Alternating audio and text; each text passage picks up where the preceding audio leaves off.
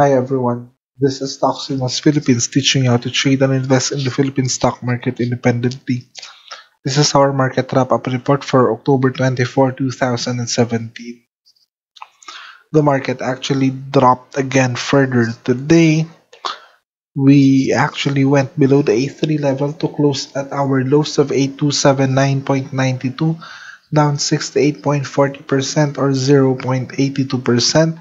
The broader all-share index is down by 0.62%. Some indices are mixed. Financial holdings and properties are down, while industrial, mining and oil and service is up for the day.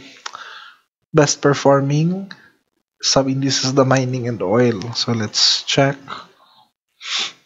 Mark is up by 5.95%, decent volume at 3.3 million, value rather.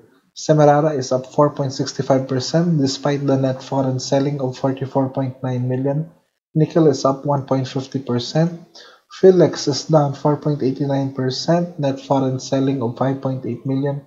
PXP down 4.62%, LCB 1.03% down, and LC 0.55% lower.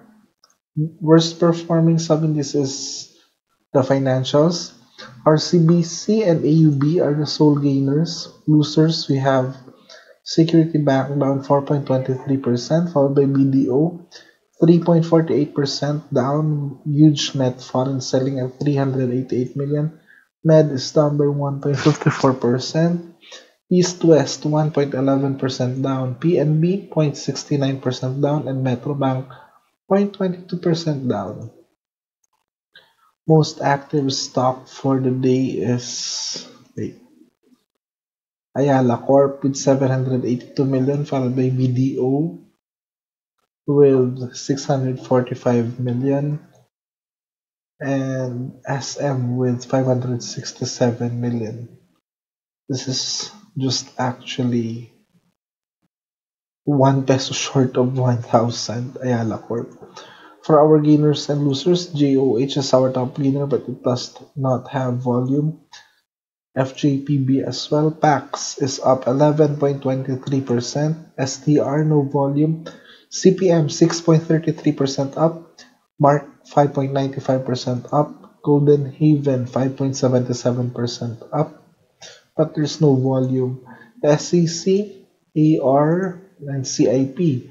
Losers have MRP down big time 6.86%, followed by LPZ 5.31% down, Prim 5.29% down, DFNN no volume, MJC no volume, PX 4.89% lower, PXP 4.62% lower, Security Bank 4.23% lower, FPI no volume, UPM no volume. Value turnover for the day totaled 7.89 billion. There were 80 advancers versus 113 decliners, while 50 names remain unchanged. Foreign transactions resulted to a net foreign selling of 1.17 billion. Exchange rate is at 51.488 pesos is to $1. Foreign market update, mixed. Hang Seng Singapore is down. Nikkei Taiwan and Korea is up. Shanghai and India is up as well. So that was your market wrap-up report for October 24, 2017. This is Toximos Philippines teaching you how to trade and invest in the Philippine stock market independently.